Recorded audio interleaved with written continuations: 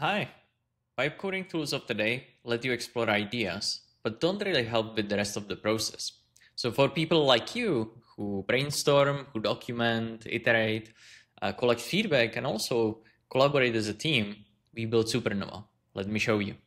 So the work you do in Supernova follows a regular product workflows. And so I would like to start with some exploration.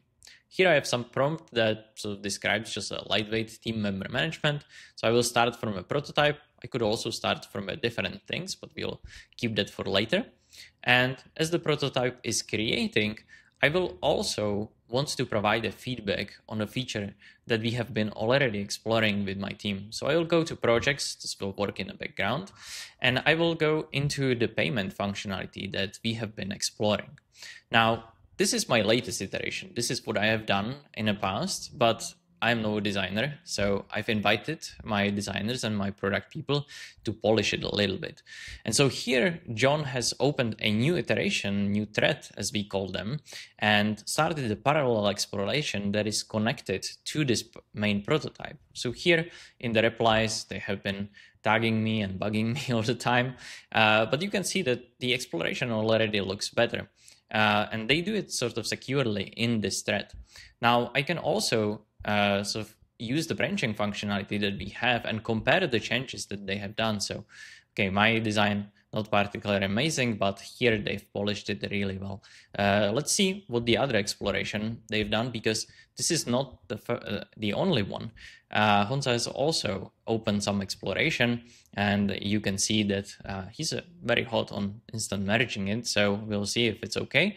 Yeah, looks nice, but this is really nice. And this is also really nice. Okay, I really like this. So let's just use it. Let's promote it to our main branch so everyone can benefit from it. I can again compare it. This doesn't move, but this does. I can also confirm that this works. Great. So I will just keep it as is and just take his exploration. And now I will make it into a main exploration of this prototype. So now everyone who is working off of this prototype will have this as the latest version. Now, I believe there are also some changes in the documents, because in Supernova you can also document your prototypes and your explorations, and very fast, as you will see. So I will go to product requirements. I've gotten some notifications about this and opened this in a full-fledged product editor. And here, Honza and Johnny has asked me to review some suggestions that they've put there. So, yep, I like them. I believe them. So I will just do that. And now I have a polished prototype that we have iterated together on, and I also have a product documentation that is aligned with the prototype. But this is not all, because it would be really nice if I could also give this to our developers.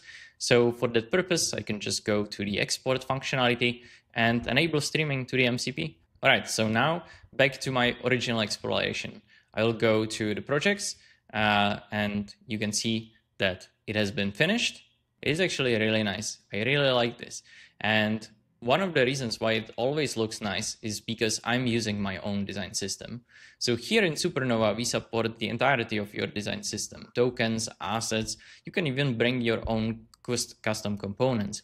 If you want to, just let us know and we will hook you up. But here I could select some design tokens, just link them to my prototypes, and then forever, for every prototype, they will all look the same and they will be powered by the design system.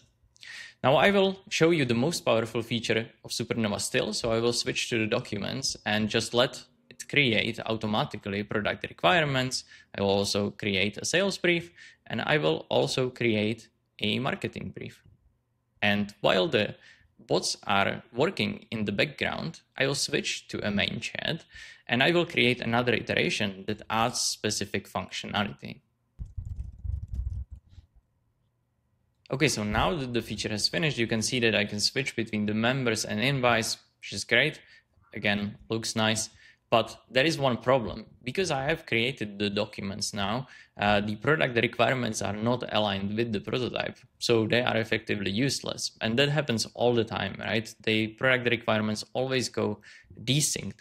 So we have a very fancy functionality in Supernova, I will go again into the product requirements. I will open the full-fledged editor, and now I will say,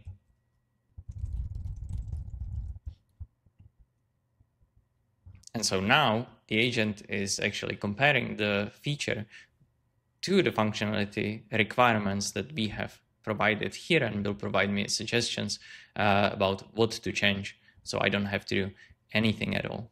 Okay, and so now it has suggested many things. It is still writing, but it has suggested many changes into the document because the feature is very different. It is effectively twice the size.